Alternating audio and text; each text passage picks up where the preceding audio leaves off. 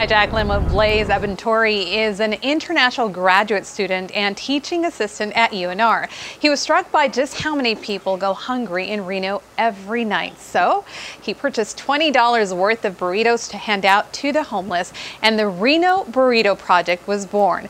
With support from friends and the university and a GoFundMe account, the project is now handing out 200 burritos a week in Reno. In Ghana, we say that the way to somebody's heart is through food.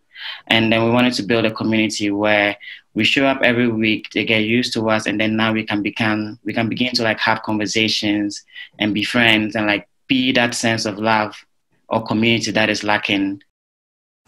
Incredible young man. Now, in addition to all of those burritos, the volunteers provide other services like hygiene kits, books, and art supplies. For more information on how you can help the Reno Burrito Project, head over to our homepage, fox5vegas.com.